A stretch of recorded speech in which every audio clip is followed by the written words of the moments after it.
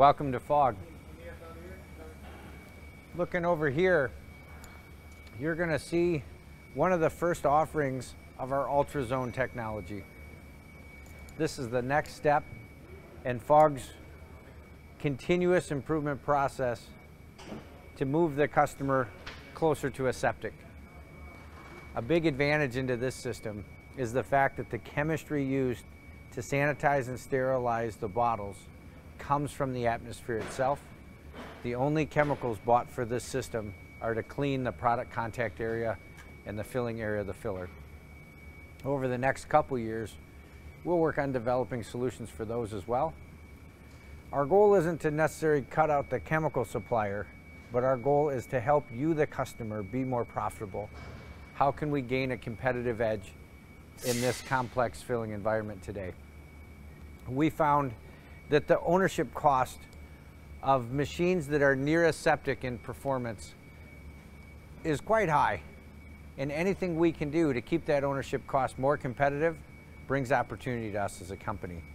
We'll go down to the shop floor and we'll walk through this machine front to back. But what you're looking at here is the support equipment to manage the atmosphere. So the chemistry used to sterilize your bottle is a hydrogen peroxide-like chemistry that's extracted from water vapor and the air itself. So we don't want to take this chemistry for granted. The sterilization area is still extremely aggressive, as if it was a purchased hydrogen peroxide environment. All right, welcome to the in-feed of the machine. Now we make these machines scaled down into as low as 10 bottles a minute and scaled up to as much as potentially 1,000 bottles a minute. This particular machine here runs from about 100 to 250 bottles a minute depending on the package. The first step here is to manage the atmosphere. So the atmosphere in the sterilization chamber is intensely aggressive. We don't want that to leak into the plant environment. There's technology monitoring the inside and outside concentrations to keep them within the OSHA limits. This is a overpressure barrier zone. So this is positively pressured HEPA air pumped into here. This pressure is higher than this environment to always keep the HEPA air flowing in, and also higher than the outside environment, always keeping the HEPA air flowing out, and so that no contamination can pass into the sterilization zone.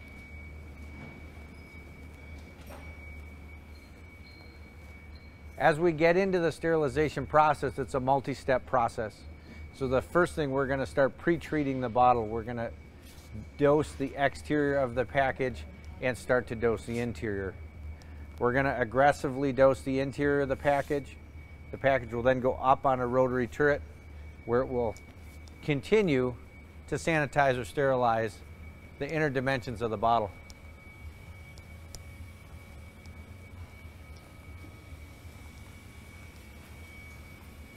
As we come along here, the bottle passes from a pre-treatment into treatment 1. That treatment passes from treatment 1 to treatment 2. Treatment 2 will eventually then rinse the package with sterile water. What's really cool about the technology that we've developed here is the chemical sterilant that's coming over in a water-based sterilant.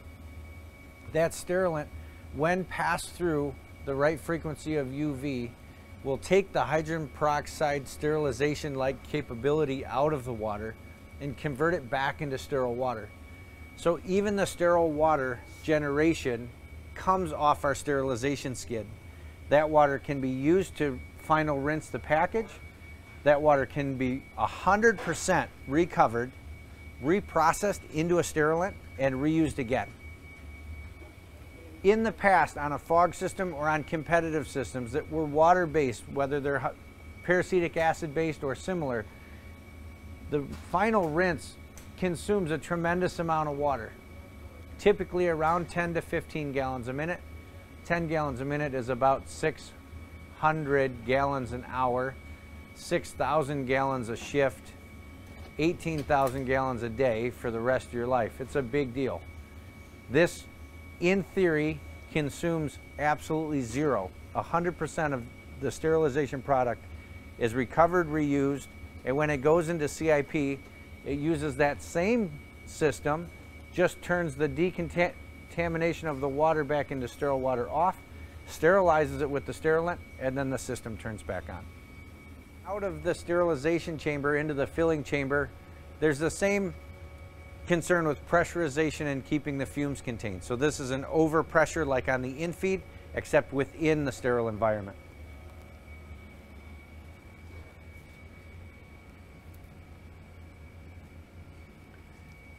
There are several patent pending concepts that are into the U.S. Patent Office on how to create this sterilant, how to manage the sterilant, and application uses that are within our specific industry.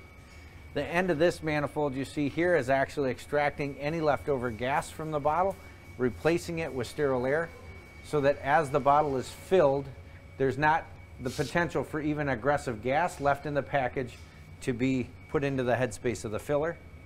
When you get into the filler, you're in a souped up ESL filler or ultra clean filler that Fogg has been building for the last 5 to 10 years, just continuously improved and improved and improved.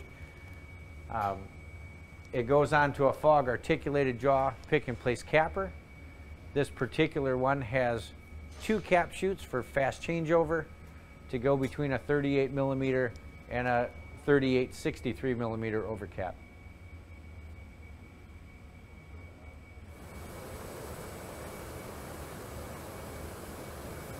Can you explain?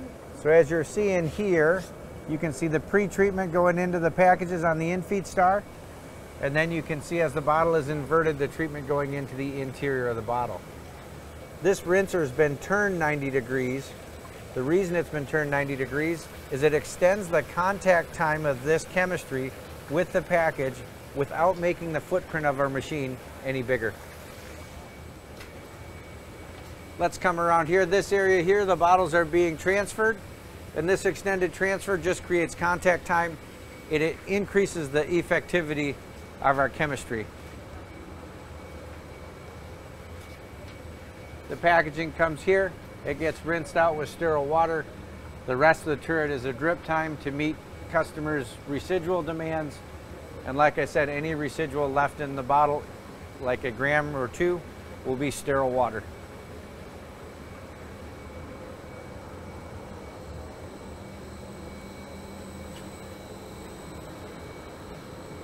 And they'll come over to the reliable Fogg filler and get filled and capped and sent on to a happy customer. At the back of the machine here, you're going to look and see some of the infrastructure. We're getting ready for an FAT and we're in the factory, so it's not exactly as installed. It's a little bit temporary, piped and plumbed, but you'll start to see it. Comparative to other aseptic or near aseptic technologies, this is surprisingly simple. It's complex compared to a standard filler by a long ways, but compared to German aseptic technology, you're going to find it easy to work on and much simpler. Let's get into a little bit of the economics. The sterilization chamber in this machine in a typical plant may consume in the order of $75,000 a month of chemistry. If you make your own or you've got a better purchasing agent, it may be on the $50,000 side. If you're on the premium side, it may be on the $100,000 side. Big picture, this is somewhere between $600,000 and $1 million a year in chemistry you would typically buy for a line like this to meet the sterility that we're going to achieve. In this particular case, the chemistry you need to buy is 0. You're going to take regular plant water. We're going to use it over and over and over, and the plant water we consume on a regular basis won't even turn the meter. The water here on the sterilization side, I was talking before, that it's in the order of 18,000 gallons a day. If this line ran continuously 24 hours a day, 7 days a week, it would typically consume 3.6 million gallons of water on the sterile water rinsing. Now, nobody runs a perfect 100%, so just take that number down by 1 million gallons, 2.5 million gallons a year. This machine will save 2.5 million gallons of water that will go down the waste stream in your plant every year. And that water that goes down is typically polluted with peracetic acid, hydrogen peroxide, or whatever other chemistry you maybe use to sterilize your container. In our case, that water comes polluted with the sterilant that we created, that we desire. We get to reprocess that water, turn it back into a sterilant, and reuse it. There's no wastewater that ever really needs to go down the drain except for when you clean the system. I believe this technology to be the future of nearly every extended shelf life and aseptic packaging on the planet.